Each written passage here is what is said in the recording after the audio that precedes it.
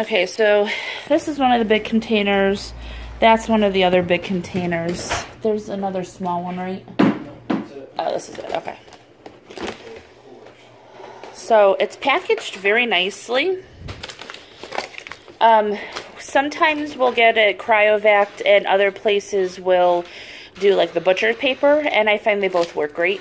The only difference being is this, if you forget to defrost, you could soak this in like cold water and it won't make a mess where the butcher paper does. But either way, they both are great to keep like the freezer burnout.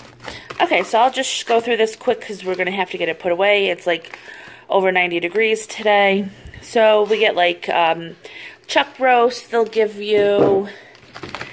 And let's see, we got a boneless ribeye steak. And here's Mr. Kane, so excited to see all the meat. Hey, baby. All right, let's see. We got another ribeye.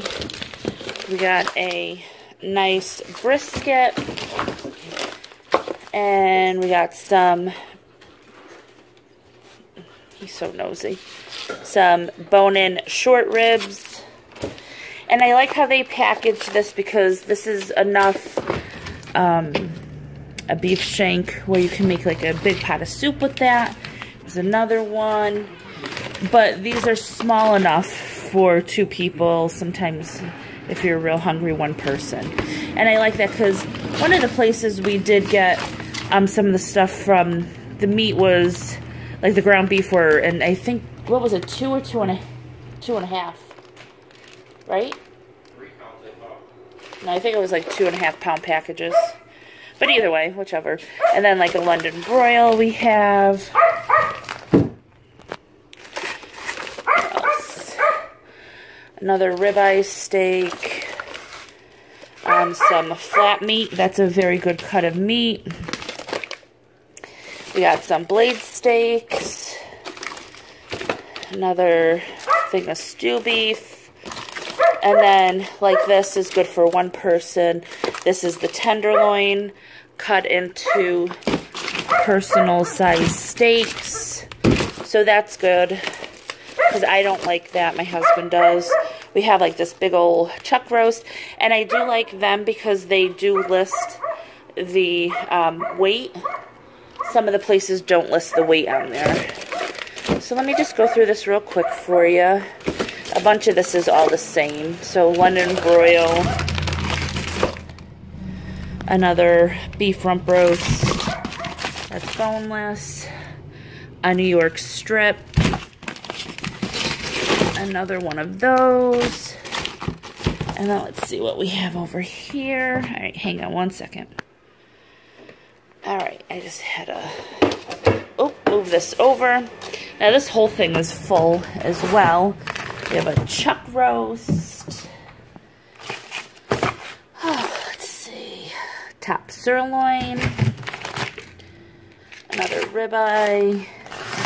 A small skirt steak. That's going to be really good for fajitas. Just my name. And then another roast. Sirloin steak. A flank steak, that'll be good for that as well. And of course, when you get like a 1/4 pound like we did, you're gonna get a lot of ground beef as well. And again, I'm not showing you every single steak because a lot of them are the same. So I'm just showing you the different variety that you get in here. And these are some ribs. All of this is ground beef down here. Oh, I don't know. Most of it. Yeah. There's more sirloin. Okay, so the rest of this is all ground beef. And I know there are some hamburger patties in here too. She said there would be. So those are about 1 pound packages. This is about 1.5 pounds. These are beef patties. And these are about 1.25 pounds. So that's good. Okay, so usually how this works is you'll want to find a farm, and you're going to have to plan in advance. Usually it'll take anywhere, depending on what time of year you contact them, from like 3 months. I think this one was just over 6 months. So it depends. If you're doing it right at the end of summer or middle of summer, you might have to wait until the next spring. So it could be almost up to a year. So you want to plan in advance. You're going to contact your farm, and I just put my name on the list. And then when they're ready to do the slaughtering and the butchering, they will let you know. For these people, I had to put a $200 deposit down, and then they go by the hanging weight, so it's whatever it weighs, including the bones. But you could get all the meat boneless. So, you know, you do have to pay. You pay a little more per pound or poundage than what you get. But you could always ask to take all the bones as well if you have dogs, stuff like that. They usually have some kind of bones in there as well.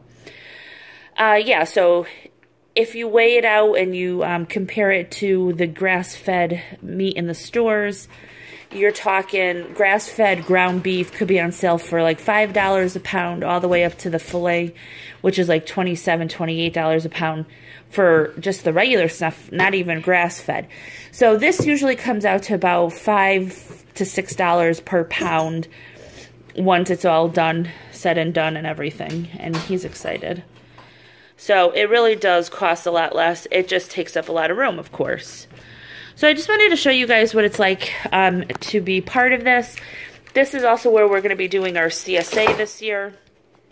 Well, actually, it's going to be the first time we ever do a CSA with vegetables. So we're pretty excited about that. So I'll do a haul. It'll be a weekly haul. I'll be getting stuff from them. I think it's 16 weeks, something like that. So I hope you enjoy this video. If you do, please give it a thumbs up, hit subscribe and share, and I'll talk to y'all next time. Bye.